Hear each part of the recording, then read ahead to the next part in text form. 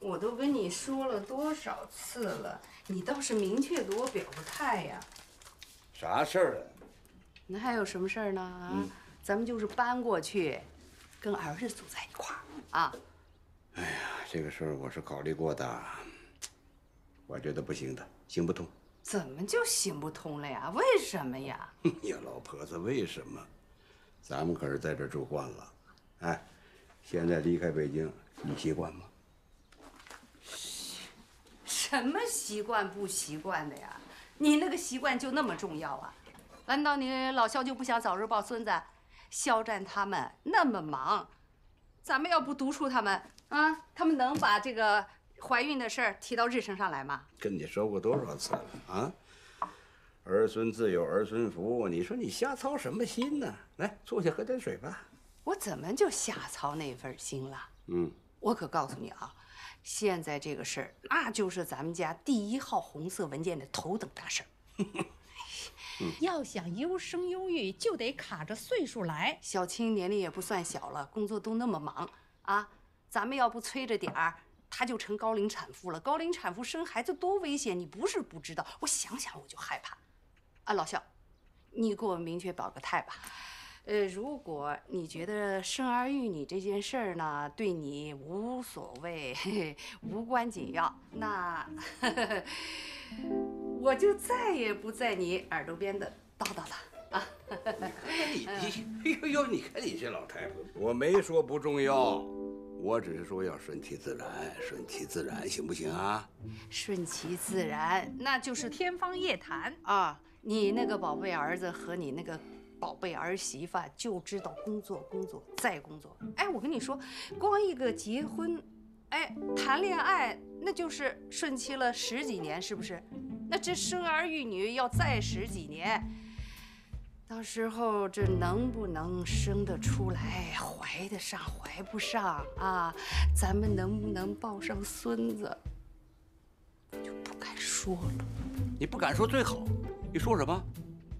净胡说八道，怎么抱不上？不会的，不会的。哎，那好，那好，从现在起啊，咱们就严格的按照1号红色文件办，绝不能让它鸡飞蛋打啊！鸡也不能飞，蛋也打不了，而且呢，还要把鸡养好，蛋更要保存好，这才是咱们家的1号红色文件，知道吗？行了，就这么决定了，即日起撤离北京。好，听首长的。你还能进步。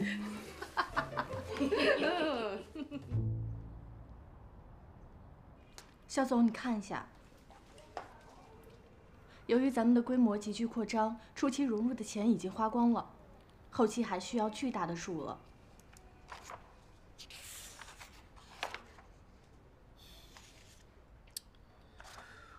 我也正头疼这事儿呢。当务之急呀，就是要尽快找到战略投资人。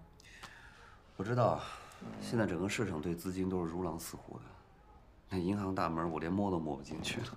肖总，求银行不如求投资人。著名的投资人杜先生就在本地，你要不要试一试？杜先生？哪个杜先生？在风投圈，他可是鼎鼎大名的人物，以眼光独到、杀伐决断而著名。听说他手上的资金到达了数十亿。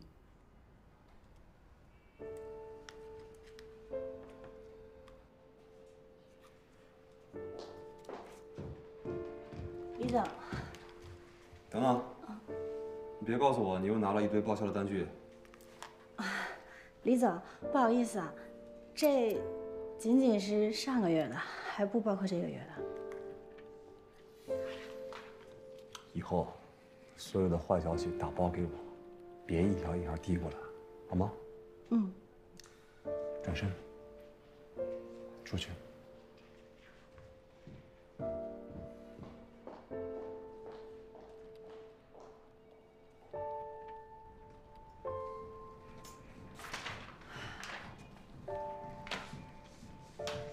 赵晴，你能不能直截了当告诉我，你那个单体还有多长时间能研发出来11哥，这事儿不能着急。我能不着急吗？你不当家啊？你不知道产品贵，我快撑不住了。你不是也看到了吗？我跟陈教授2个人天天在加班，已经准备。期限，给我一个最后的期限。没有最后期限，那罗马也不是一天建成的呀。再说了，没有人能预知罗马哪一天建成，不是吗？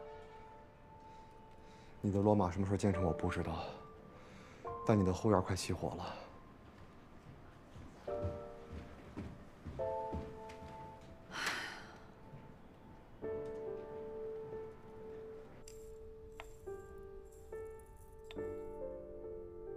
真是服了赵小青了。他告诉我，罗马不是一天建成的。我们是在盖罗马吗？我们做的是药啊。十一啊，稍安勿躁嘛。你倒是能沉得住气。那沉不住气又能怎么样呢？搞科研，你和我都是帮不上忙的。薛导，我今天把你叫出来呢，是想和你聊聊专利出来之后的运作。你想说什么？你也知道，专利出来之后呢，还有很多步骤：临床、审批、上市。我们现在要做一款创新药，这只不过是万里长征的第一步。你的意思是？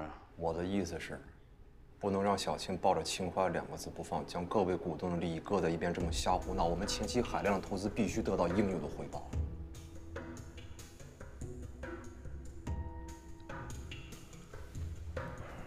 薛导，我今天呢，先给你提个醒儿。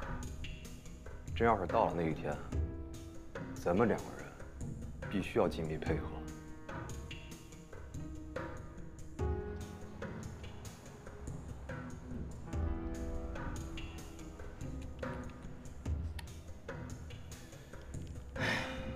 这天天就这钱啊，这一天天的光出不进。师爷，就这么下去，咱全公司都得喝西北风，怎么办呀？强行引入外部资本，这是唯一的办法。反正现在这么拖下去也是个死，与其要死。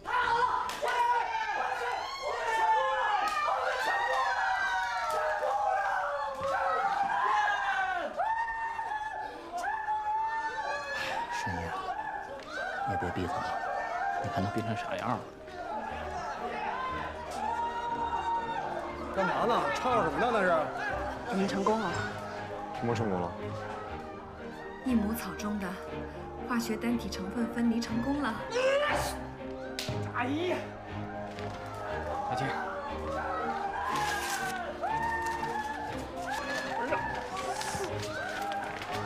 对于赵小青来说，这次的成功不仅是一次科研上的突破，更像是对他以往人生的总结与汇报。他早年立志要以科学思维、科学方法破解中医药中存在的未解之谜。历经坎坷之后，他终于用扎实的成果向世人清晰地展示了中医药磅礴浩瀚的潜力和广阔无边的应用前景。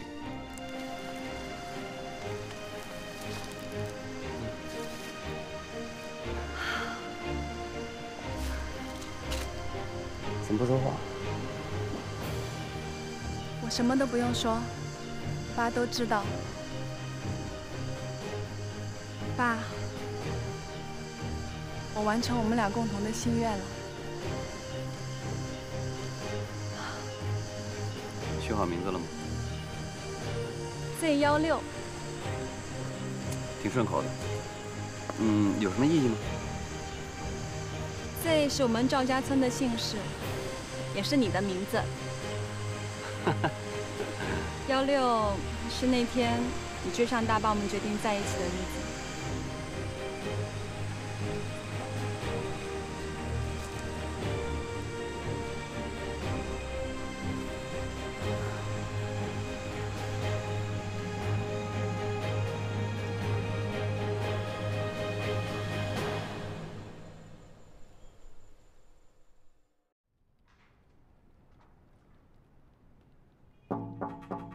请进。赵教授，出事了。出什么事了？咱们不是委托一家专利代理机构给 Z16申请专利保护吗？美国的代理机构对国内企业根本就不了解，就因为这个，咱们可能摊上大事了。怎么会这样啊？不是你找的吗？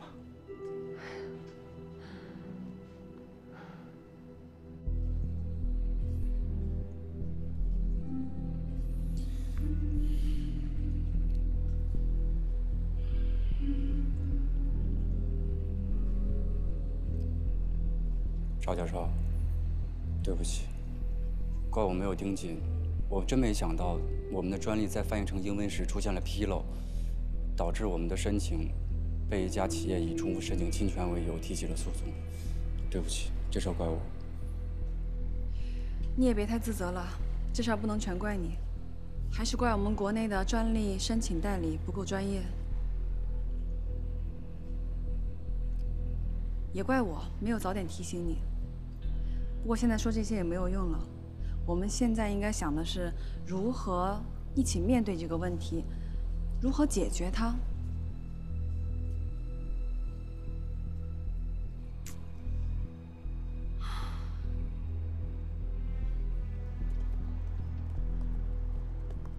王主任知道这件事以后，马上就给国家专利局打了电话，要求开研讨会，专门讨论这件事情。各方面的专家学者和主管都参加了会议，只有一个目的，要把代理公司捅的这个篓子造成的不良影响扼杀在萌芽状态，确保我们的公司万无一失，而且继续高速运转。哎呀，这一次这个事情真的是好麻烦啊！我也是实在没办法了，才给王主任添了这么大的麻烦。王主任希望你不要有顾虑，如果出现什么问题，他来顶着。赵教授，你想过没有？你可是我们学校、我们开发区、我们整个中医药产业园的一块招牌啊！我们可是盼星星盼月亮，好不容易把 Z16这个大宝贝给盼来了，在这个关键的时候，我们怎么能出半点纰漏呢？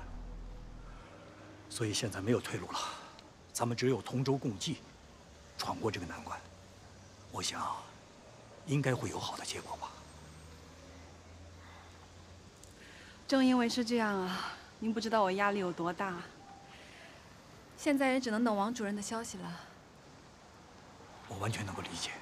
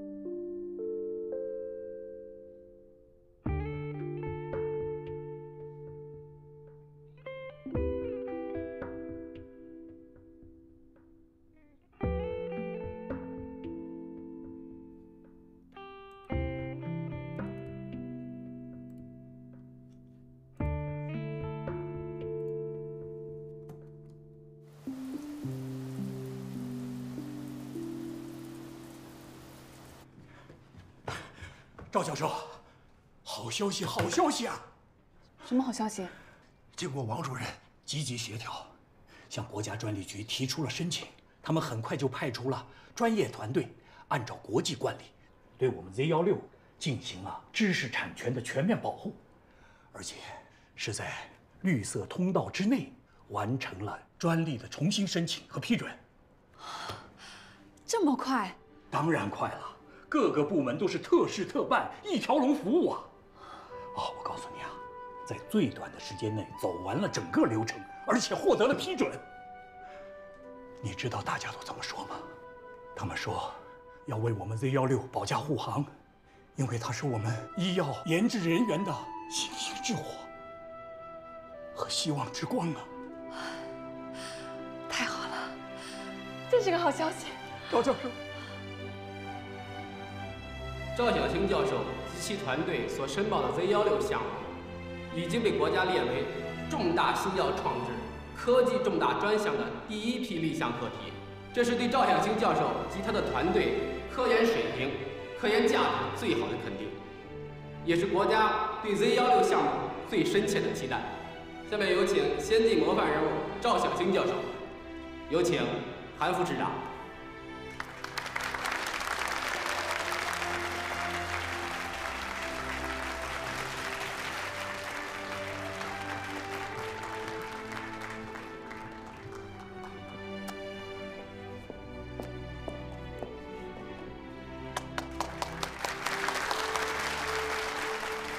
有请赵小青教授为大家发言。感谢政府，感谢园区给予我这么大的肯定和褒奖。此时此刻，我的心情特别的激动。我想，不光是我们 Z16项目，任何一个获得国家重大新药创制资金扶持的课题，都不是凭着哪一个个人的能力和付出就能够完成的。所以，首先我想感谢陈沛公教授。如果不是他的全力支持和无私的付出，我们 Z16就不可能这么快的提炼成功。当然，还有我们的科研团队那一帮年轻的力量。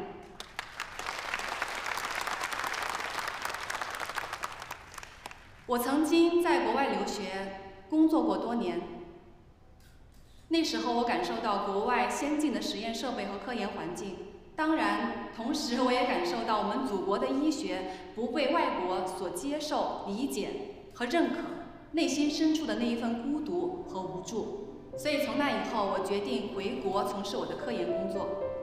而回国以后，园区和政府给了我们特别大的支持和帮助，让我深刻感受到祖国的那一份温暖。我相信在未来，内心的这一份温暖会伴随着我们云母生物科技每一个科研人员，我们会齐心协力，一路同行，不忘初心，不辜负园区和政府对于我们的期望。谢谢大家。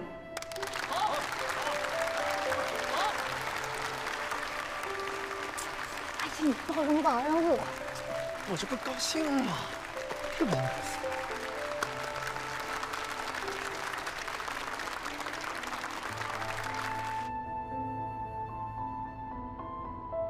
你别着急，肖战，你先忙你的，我们就在家里庆祝，我先回家等你。好。哎，星海，你怎么来了？赵教授，我是来恭喜您的。谢谢。但我没想到你会第一个感谢他。如果没有您的出现，Z16专利证书上不可能有他的名字。你先坐。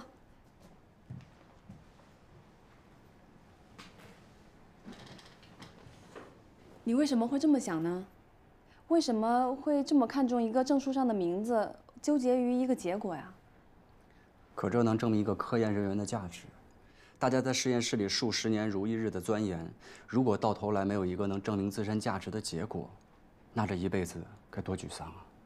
还有，之所以他之前一直跟您较劲，他不就是希望能在您前面做出成果来证明他自己吗？你是这么看陈教授的吗？那我问你一个问题，你觉得做科研枯燥吗？一开始是觉得有些枯燥。上学的时候，我偶尔也会像测号天一样，屁股根本坐不住，别提近100个小时在实验室了。那现在呢？现在时间长了，我也能慢慢的从中找到一些乐趣。偶尔不去实验室，我就觉得心里不安。你看看，你都有这样的感受，那像你爸这样一个把毕生心血都投在科研上的人，他会只是单单看重一个结果吗？与其说他是跟我较劲，不如说他是在跟科研本身较劲。他有这么多年在科研路上取得的心得、思路和他的方法，他花了这么多的时间，他是想不要辜负他自己。当然，对于我们科研人员来说，一个成果固然重要，但这不是我们投身于科研的唯一目的啊。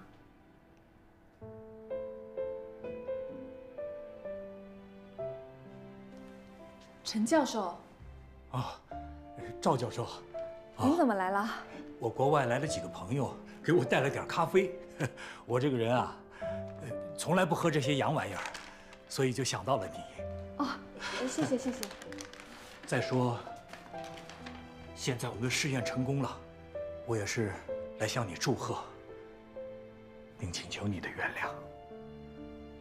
赵教授，我这个人啊，古板固执，较真儿。有时候爱面子，我这身臭毛病啊，有好些个时候啊，不仅耽误了我们试验的进度，还给你带来了许多麻烦。可你呀，一点都不在意，而是全身心地投入到工作当中，把你在国外学来的新的理念、新的知识传授给我们团队，把把大家拧成一股绳，一起去奋斗，才取得了今天的成果。赵教授，我钦佩你，言忠诚的，请你原谅。别，陈教授，您千万别这么想。哎呀，您这么说我都不好意思了。跟您比呀，您这淡泊名利，还数十年坐冷板凳，我这算什么呀？我真的是在您面前我无地自容了。我还有很多需要向您学习的地方呢。别，你千万别说向我学习，我这个人什么能耐都没有。哦，对了，坐冷板凳是第一流的。您别介意啊，这个。谢谢您，爸。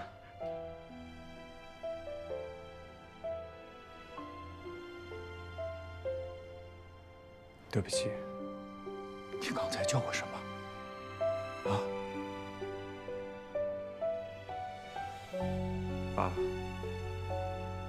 以前是我不懂事儿，处处跟您作对。往后，我会试着去理解您，支持您。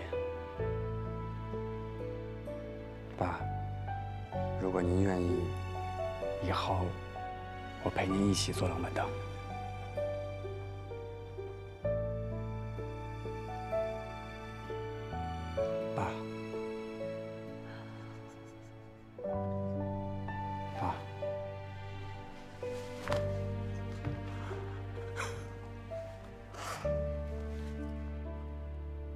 叫爸，你叫爸。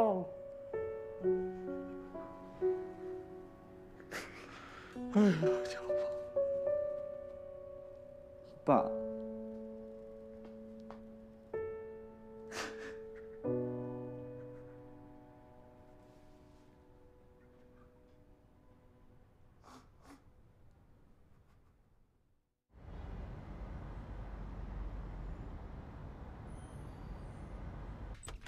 老婆，回来啦！哎，不好意思，快，我都准备好了。哎呀，让你一个人动手，真是。哎，拌了沙拉呀？当然啦，厉害啊！还有牛排。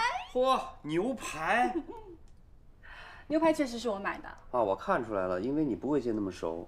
放心吃啊，今天这个可以放心吃的。哎呀，恭喜你啊，得到了这么重量级的肯定。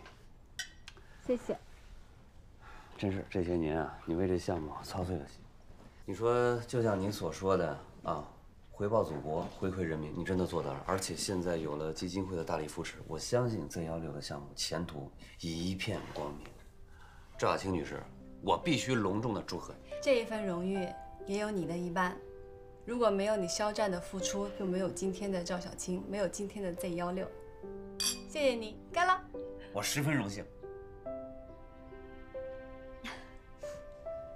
好了，别光说我了，你今天那个融资项目谈得怎么样呀？哎，怎么说呢？就是现在国内啊，这些创业公司实在太多了，竞争非常激烈。况且我对他们这种请客吃饭的做法，我真的不是很习惯。其实我倒认为没有必要去习惯他们呀。你有自己的技术和想法，没有必要去做这些无谓的应酬。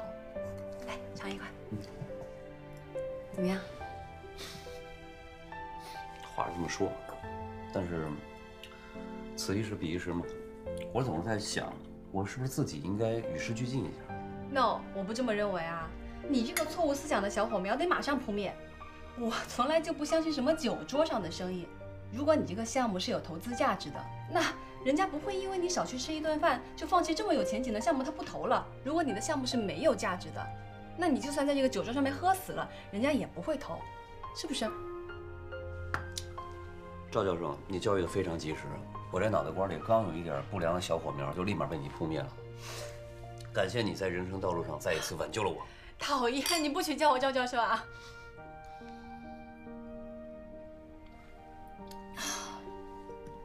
老公，其实我还有一件让我更开心的事情。前段时间我不是因为这个教学方法的问题跟陈教授有点闹得不太愉快嘛？你记不记得？你还帮过我。现在我们两个算是彻底和解了，而且林星海还当着我的面叫了一声爸，陈教授当场就真的差一点泪流满面了。他们两个之间的和解，还有我的一点小小的功劳。老婆，这一点上你千万不要谦虚，我觉得这完全就是你的功劳。不，是你肖老师教育的好。别，你也不要叫我肖老师，在这一点上你已经出师了，并且你已经达到炉火纯青的地步了。大气。不，我要感谢你。所以从现在开始啊，你再也不用为我这个人际关系的处理而担心了。你可以一心一意去做你想做的事情，去干你的事业。老公，我希望接下来你的事业能够一帆风顺。等你成功的那一天，我亲自给你煎牛排。我等着。干杯！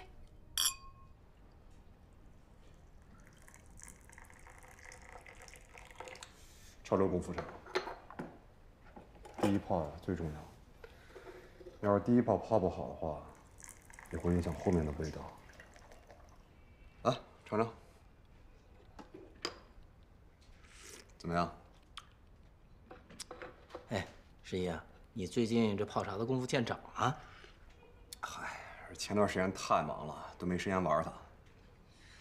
得亏了 Z16啊，让你这只蚂蚁终于下了热锅。现在谈解救还谈不上，我们只完成了一半。什么意思？你说这次的事情，差点让我们吃了大亏。现在市场上有了名声，研发有了突破，我们得趁这个势头找个大公司过来接盘。你说的太对了，得找人接盘了啊！咱们这公司的人员、员工、设备维护、材料，哪个不是钱呀？还有公司的运营成本，就咱俩那点钱呀！照这个烧钱速度，早被蒸发到九霄云外去了。立即招手，积极联系对 Z16感兴趣、愿意入股的大公司。咱们这一次得让赵小青再挑剔无话可说。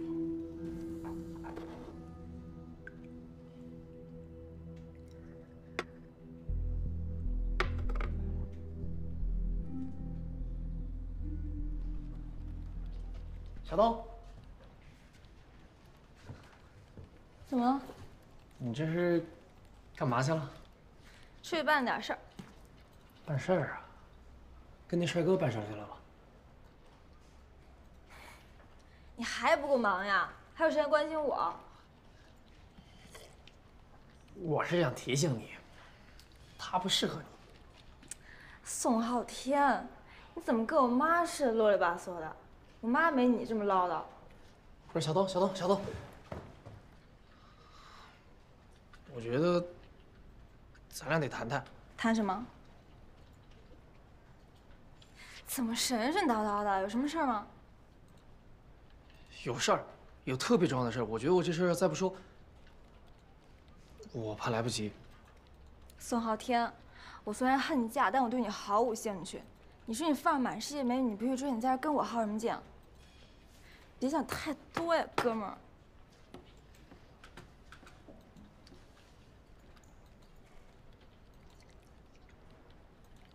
焦总，欢迎你。赵教授你好，请坐。好。这次的投资专项呢，经过我们基金会内部的反复评估，一致认为 Z16这个项目前景非常光明，具有非常广阔的应用和市场前景，所以站在纯粹的财务化投资的角度，我们会对银幕科技进行长线投资，以获取一份未来可知的优厚回报。谢谢你对我们 Z16的认可。不过我想知道，您这么看好我们的前景，具体理由是什么？具体理由？您应该了解，研发一款创新药风险巨大，前景难测，所以我想您这么坚定地认可它，您应该是有原因的吧？啊，您是这个意思啊？其实呢，我的理由也很简单，中医药在中国呢已经有几千年的文化历史了。它有非常辉煌的背景，如果能够和现代西方医药科技相结合，那就会产生化学反应。投资呢，其实就是投人。我们尤其看好像您这样的学术带头人。我们也详细的考察过了您的学术经历，认为您经历完备，科研能力突出，所以我明白了。很感谢您对我个人的信任。我相信您也是专业的投资人，您得出这样的结论，应该是建立在一个具体的分析报告之上的。所以我需要的是您对我们新药研发的一个时间、成本、前景和风险专业的、完整的评估和分析报告。赵教授，这些好像不应该是一个被投资者对投资人说的话吧？我刚才也已经说过了，我们的基金会内部已经充分的讨论过。焦总，请您理解一下，我就凭您短短几句话，我实在无法得出跟您一样的结论。赵教授，听您这话的意思，似乎您对自己的产品充满了怀疑。不是，恰恰相反，我对我自己的项目非常的自信，但这个自信是建立在我们详尽的数据分析基础之上的。我也希望我们的投资人能跟我一样充分的了解我们的项目，所以以便于我们今后携手相向而行，共同去克服一切的困难。我投资过许多项目，但是像您这样的，我还头一次见到。我可能跟其他人不太一样，也请您理解一下。Z16是我的心血，我也希望我的投资人真正的爱它、懂它。听您这话的意思，好像是我上杆子要投资你们公司了。说句不好听的，在现在这个市场上，这么专业，还愿意冒险来投资你们公司的，就我们这一家了。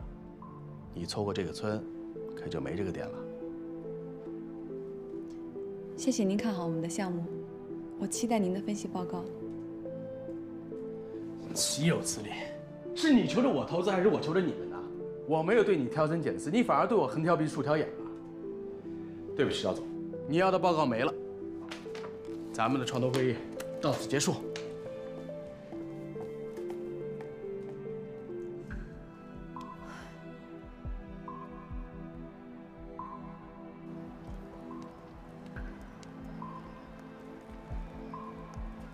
赵教授，真不知道怎么感谢你啊！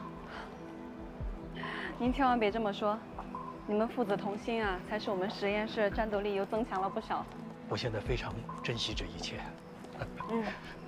接下来我们得尽快找到 Z16的有效经行，临床量产，看来还是一个挺漫长的路要走。是啊，但是没有过不去的坎儿。有你的引领啊，大家更有信心了。一起努力。到底想干什么呀？是不是爸逼死你才开心啊？啊？李总，怎么回事啊？和你没关系。陈教授，先给我吧，我一会儿就过来。哎，李总，我问你话呢，有什么话好好说啊。你知不知道那个焦总，我费了多大功夫，我造了多少白眼，才把人家给争取过来了？你挺厉害呀，几句话就给人打发走了。我在想，你是不是对我有意见啊？你要对我有意见，你就直说，我绝对不会赖在公司不走。11哥，你真的误会了，我怎么可能针对你呢？我就是觉得他对我们的行业不是很了解。他不是很了解，那谁了解啊？你给我找一个了解的呀！他是医药行业的老前辈了，几十年了，在这个领域。再说了，人家就是单纯的财务投资，你干嘛要这么苛刻呀？我跟他说过了，我们这个行业不太一样。投资周期长，短期看不到效益，一旦将来回报率达不到他们的要求，他们会找很多麻烦。现在都什么时候了，都快火烧眉毛了，我的大小姐，你还在这横挑鼻子竖挑眼的？再等一等不行吗？再等一等，再等一等，全公司全完蛋，全完蛋。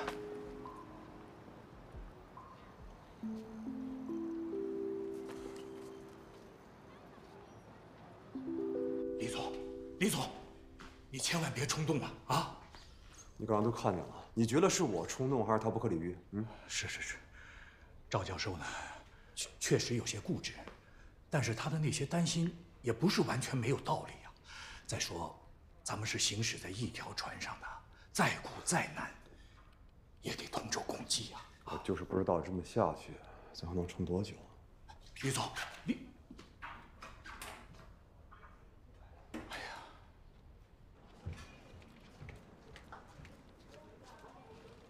肖总，哎，杜总那边有什么消息吗？杜先生拒绝了你预约见面的请求，还给了你这个。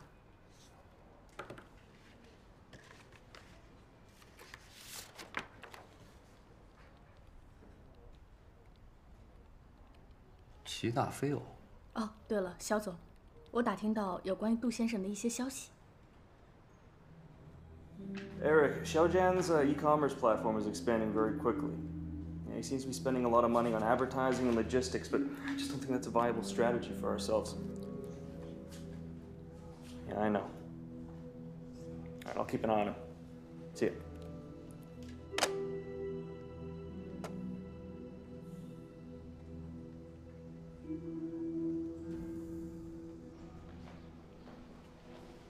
曙光杯好。好，拜拜拜拜，明天见，明天见，拜拜。老师，艾老师啊，今天表现得非常好，记得回去还要练习啊。老师，我想问您一个问题。那你说。爸爸说您不太愿意跟我们一起吃饭，为什么？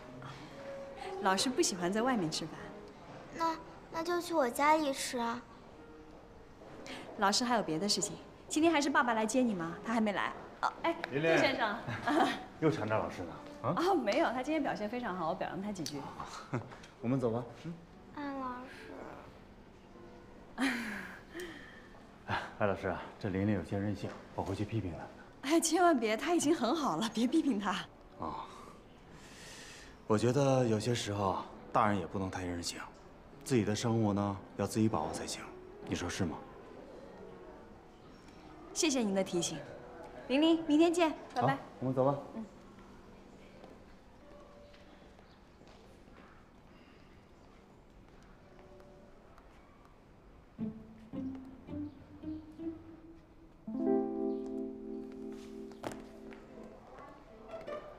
肖战。哎，艾薇。我都看到你了，你是不是看到我了？你怎么不打招呼啊？啊，我是坐在里边，我看见你，我没敢认。你在这当老师啊？啊，对啊。啊，我刚看见一个朋友，我说跟他打个招呼呢。哦，那你还去找他吗？也不用，也不是见不着。那走吧，都在我学校遇到了，要请你喝杯咖啡啊。啊，行，我请你也行。好，走。啊，这边哈。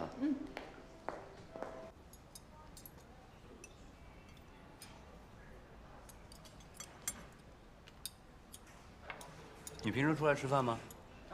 现在很少出来吃了，基本都在家吃。哎，我看得出来，那学校孩子们特喜欢你。你知道，被孩子喜欢的人，那身上一定有闪光点。嗨，我听说，刘侃一直在照顾你。对，他确实挺照顾我的，很感激他。其实当年你回国之后啊，我们都听说你家里的变故了。其实大家都很担心你。哎，那孙建国还说，哎，1周7天，咱们7个人正好，每人每天给他写封信。啊，我还听说，给你寄了好多东西，但都原封不动的给退回来了。我不需要被怜悯。不，那个还真是关心。我知道。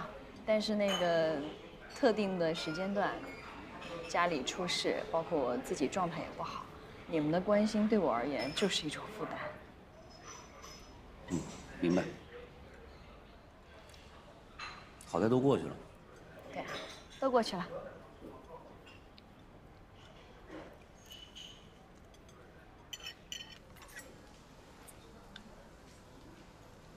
哎，对了，你说。来我们学校找一个朋友，谁啊？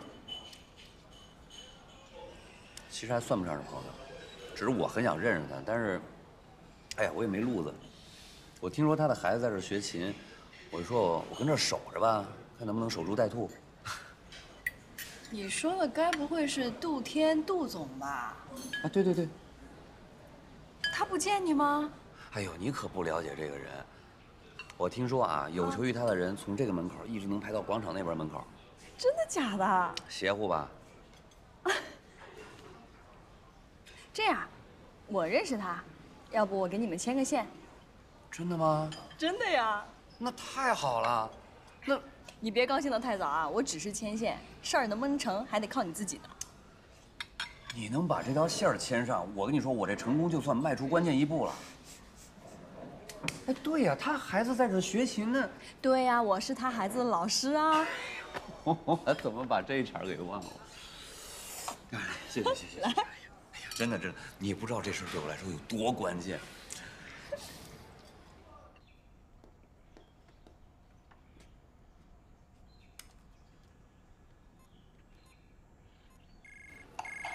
不好意思，我接个电话。你接。哎，老公，你爸妈从北京过来了，现在已经在家了。啊？都没打过招呼吗？回来再说吧，啊。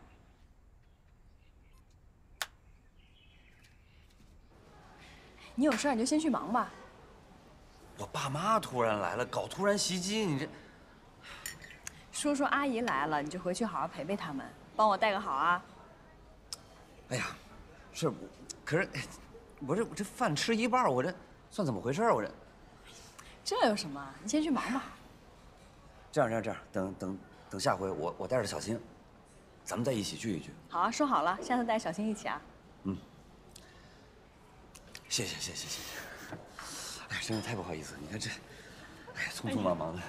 你赶紧去吧啊！太匆忙了。走了。赶紧去吧。